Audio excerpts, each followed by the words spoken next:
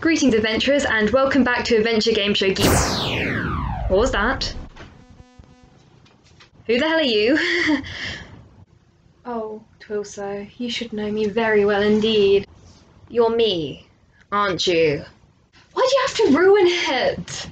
What are you doing here? You know the rules and interrupting me while I'm filming. I know. I just came here to give you these. You need them for the video.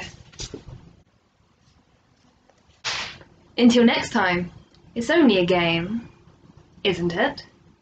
I haven't got there yet, but I have. See ya! And shut the door on your way out. Sorry about that. Anyway, if I hadn't already given it away today, today's video is about time travel and how it features in game shows. I know a fair bit about time travel. I like watching Doctor Who. Several of my classmates actually think I'm a time traveller. I can't think why.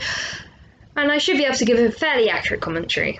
Time travel features in a few ways. One of the most key, and in my opinion most effective uses, is to bring people from our time to the future or the past to fix a problem. I say our time, I mean the time of broadcast, obviously.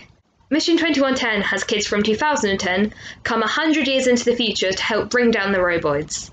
Because pretty much all of humanity is dead and they're their last hope. If you've seen that film, The Tomorrow War, it's a lot like that, but with kids and robots instead of adults and aliens. Moving on, Caleb repairs a time portal that conveniently seems to exist already.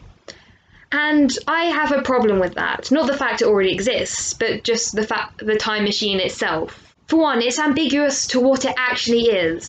The lever and the place the kids actually appear are in Caleb's lair.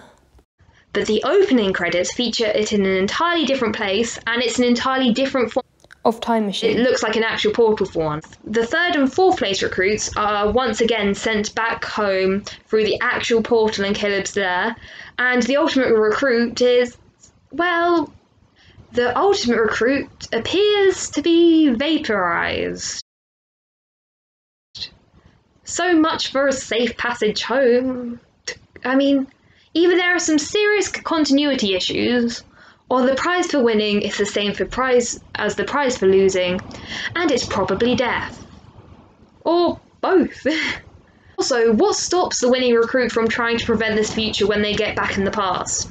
Like, I don't know, assassinating Laura Gant, or getting a job at FutureGate and making sure none of the roboids rebel. One of those is more extreme than the other. However, in any scenario, that would be a bad idea. Trying to change the future could result in one in which the roboids still take over, but Caleb and the recruits fail to stop them. Or Caleb isn't even there in the first place. It's better a Pyrrhic victory than a defeat, even if it feels otherwise. Moving on to something a little bit lighter now, with Time Busters. A bunch of 90s kids are recruited by a 22nd century organisation called the Time Busters to help preserve the past, where a 22nd century cult is trying to destroy it. Their time machine is in the form of a bus. Kind of like the Doctor Who episode, The Planet of the Dead. Some kids are sent onto the field, some monitor from the bus, and they have to solve whatever the problem is, get the time capsule, and escape. And let me stop here. This is a picture of a time capsule. Ignore the really bad print quality. Also known as energy capsules, the Time Vandals like to use them to travel through time zones. And this is a biorod, or multiple biorods. The energy source of 2110, which just happens to be in the 22nd century. Biorods and time capsules, 22nd century and the 22nd century. I don't know about you, but I smell a conspiracy. But just look at them. The designs are so similar, they have to be connected somehow. It can't not be intentional, it can't be. Anyway, back to Time Busters. The Time Vandals are trying to mess with the past to mess up the future. I assume they want to create some sort of paradox. Their leader is called Dr. Paradox, after all. However, their efforts might very well be futile. If they're using a closed-loop method of time travel, then the actions of the past are compensated in the future, meaning that anything they try to do will already be done. And judging by the fact that the Time Busters just seem to fix it then go, then a closed loop might just be possible. More likely they were going for an open loop. and that means that time paradoxes are definitely possible. And then there's the adventure game, in which celebrities and civilians just seem to be time travelling for fun. And yes, it is time travelling. Arg is described as a planet many light years away, on the far side of the galaxy, in a region often visited by time travellers. And even without time travel, if they wanted to visit, they would have to travel at light speed. And it is believed that the only way to travel at light speed means travelling it through time as well. Anyway, time machines are powered by time crystals. They're required for them to get home. Of course, the fact the Argons keep stealing them for entertainment doesn't help. A slight ambiguity comes in from Knightmare. The contestants are kids from our world, our time. You're invited to phase across time with them, and it certainly isn't modern Britain as it was then or now. But what time is it anyway? It appears to be the 12th century, but there are elements of many different time periods. There are pineapples and Roman baths and Arthurian legend and even robots of all things. It seems more like every time is happening at once. It's cool, but it's weird, and it's slightly more dimension-y than typical time travel.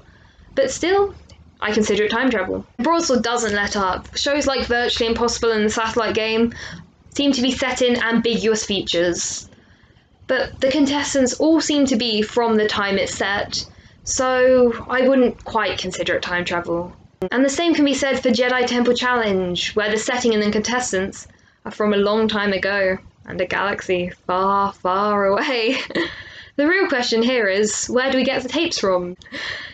Then there are shows that have the contestants cross multiple time periods within the show itself.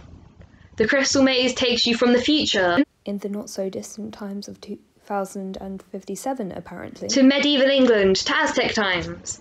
In Relic, Guardians of the Museum, each individual challenge is a blast into the past, using a magic torch as a time machine. I'd also like to bring up a more recent and more quiz-based game show, Honourable Histories, Gory games, as it does much of the same thing. You could say that Relic walks so it can run. And there we have it. Time travel through the lens of game shows. I had lots of fun writing this, and I hope I can bring up this topic again in the future. Now, I've got to go. You could say I've got unfinished business. See you earlier.